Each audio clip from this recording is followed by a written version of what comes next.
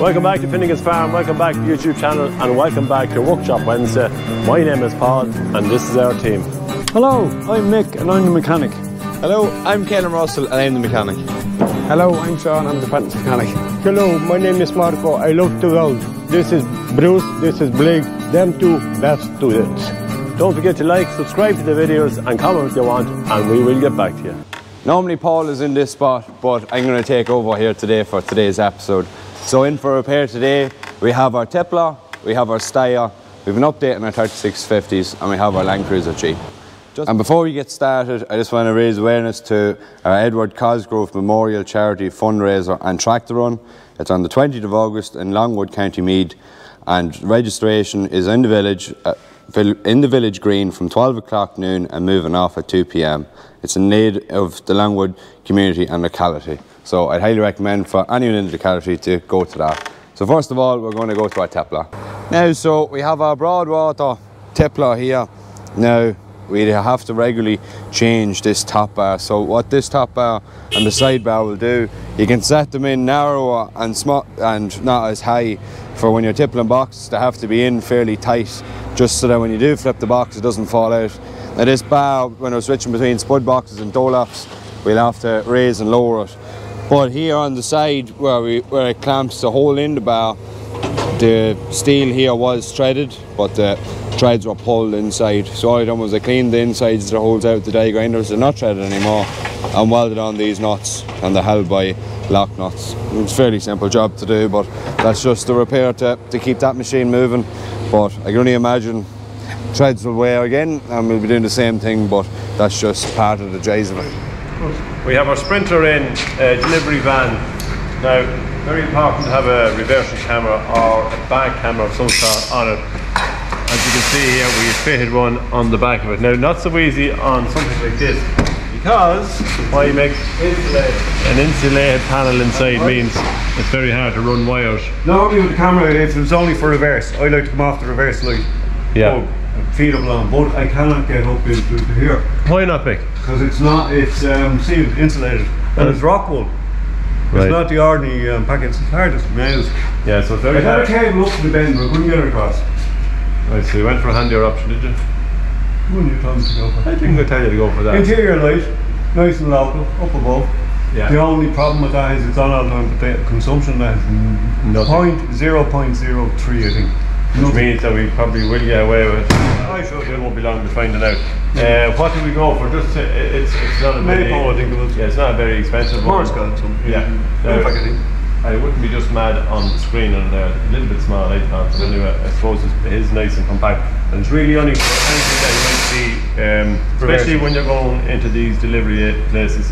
They can be kind of tight out spots, and generally someone will drive in behind you or cross behind you at some stage. So yeah, look, it has the reversing people, but it's just and this one has the guidelines, the red, yellow and green lines. And by fluke, the yellow, I can't get it to come down to pick up the back bumper. Right. If I do that, you can't see behind them. Yeah. But the yellow lines are coming just on the red, is on the tip of the door there. You can see it on the screen. So just to clarify then, we just went from that light up there, which is permanently light. Yeah, and then you don't need any cable from here to the bottom. So it's a wireless camera, and we just need to power up inside. But see the marks, I've changed that now.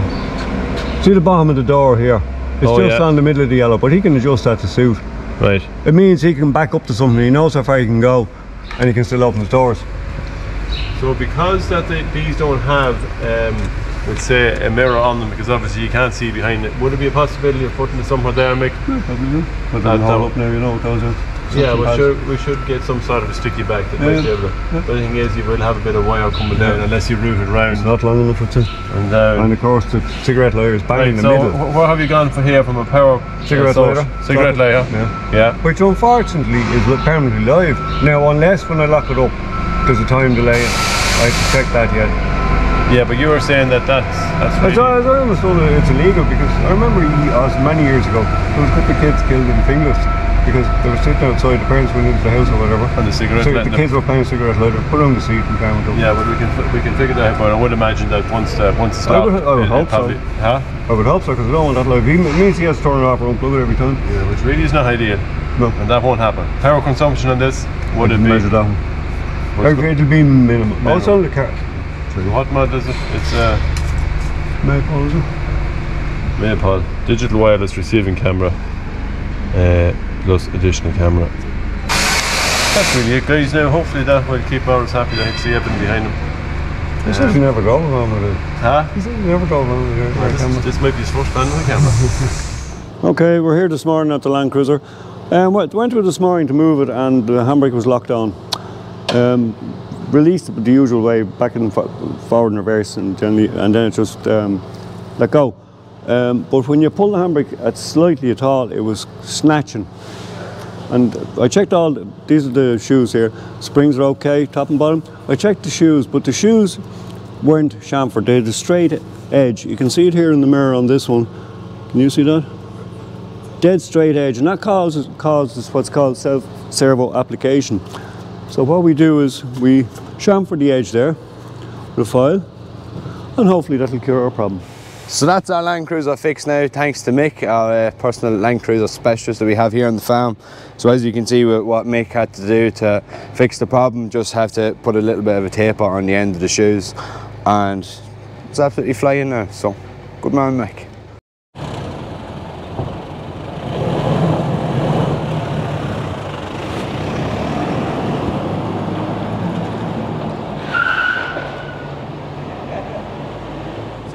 We have the 3650s back, and we plan to do something with them over the next week or so, hopefully, without being interrupted, which is probably some of the reasons why we don't get back down to it.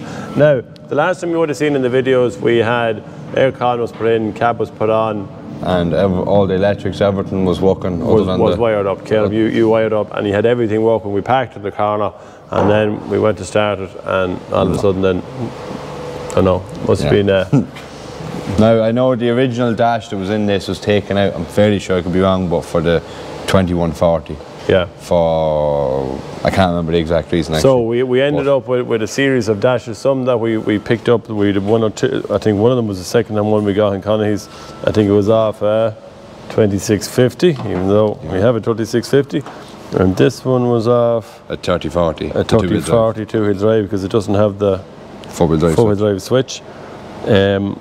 This side I think is okay, but I think we have issues there with the wiring going down, the multi-plug coming down, the power not getting down to these instruments here, because some of them are working and now there's none of them working. So I think that was changed actually for, if there's no click on that.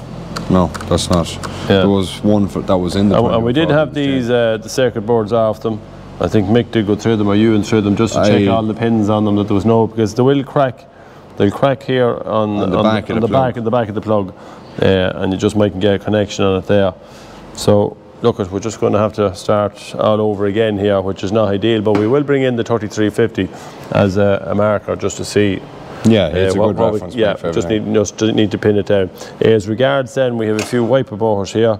They were in the cab, but not just quite sure. I think it's between the two tractors. I was trying to get one of them working just quickly to eliminate if there was something wrong with the tractor side of it. And what was wrong now, I can't remember now. But I suppose a lot of the work now comes down to the cab on it. Mechanically, it's starting. Well, it's starting. It's starting, driving, everything. Well, when we were using it last, everything worked. Yeah, we were at the stage where we were happy enough to just put panels on, and that was us coming to the end.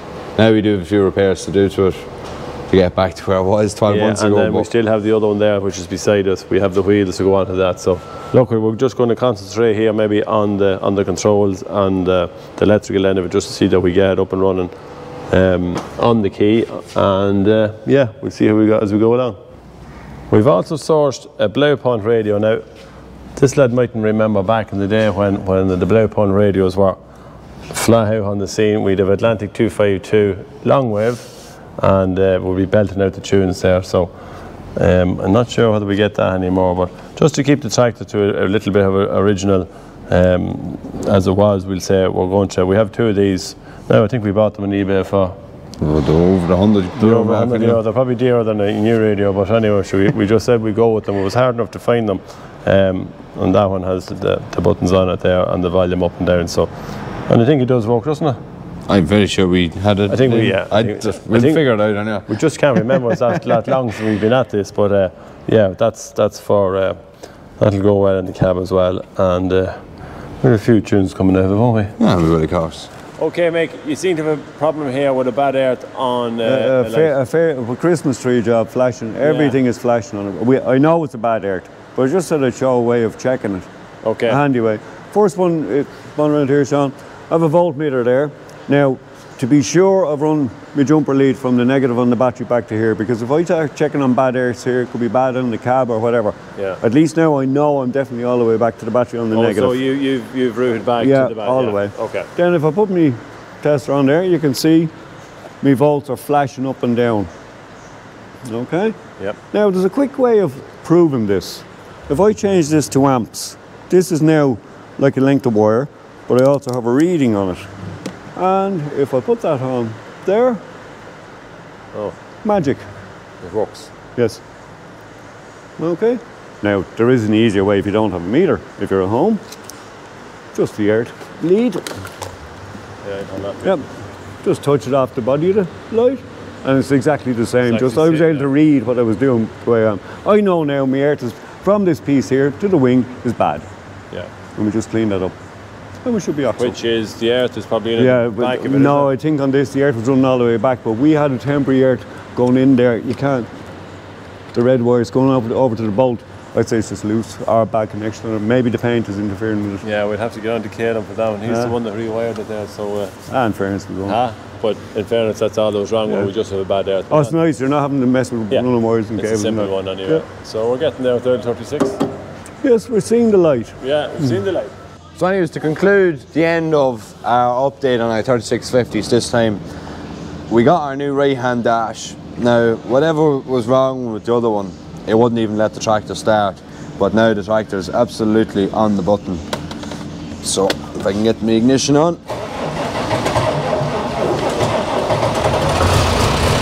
Slightly flat battery, but anyways, she is on the button and everything is working. So all our individual lights and everything, four-wheel drive, my walk lights, horn, everything's working. My diesel gauge is intermittent, it's still reading a quarter of a tank, but it's hovering up and down. We're just having a look at that, but it will read a quarter of a tank for the most part.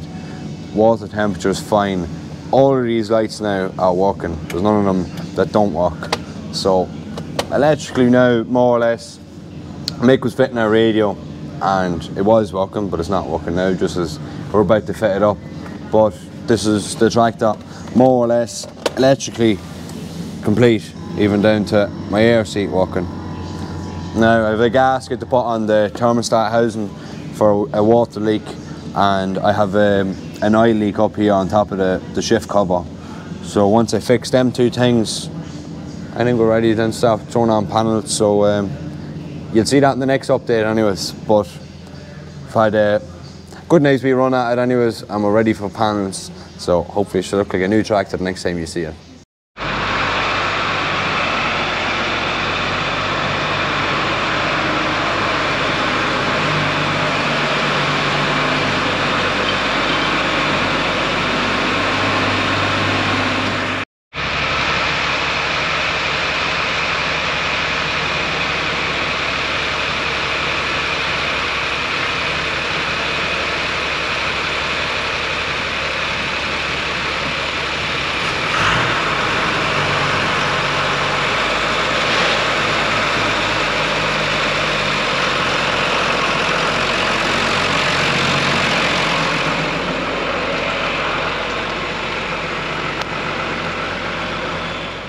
So now it's time for Tips and tricks, tips and tricks.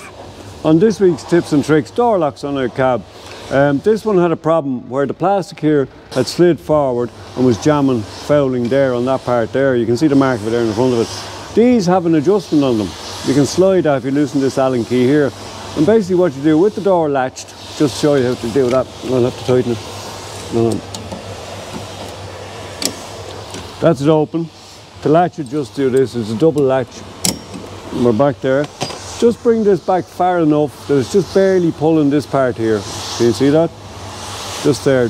Don't have it too tight on it. Set it to there and tighten that adjuster there. Don't go too mad on it. and we should be good. That latch is sticky, you need to free that up. And obviously put a bit of grease in here then into the whole thing while we have the cover off it. And the job should be off. So always when you're testing, make sure before you close the door that the lock releases, because otherwise you slam the door, and if you haven't got a door on the other side, you're in trouble. Okay? So that's it for this week's Workshop Wednesday. Hope you enjoyed. Please be sure to like, subscribe and comment on the videos. We will get back to you. And from everyone here at Finnegan's Farm, we'll see you all next Wednesday.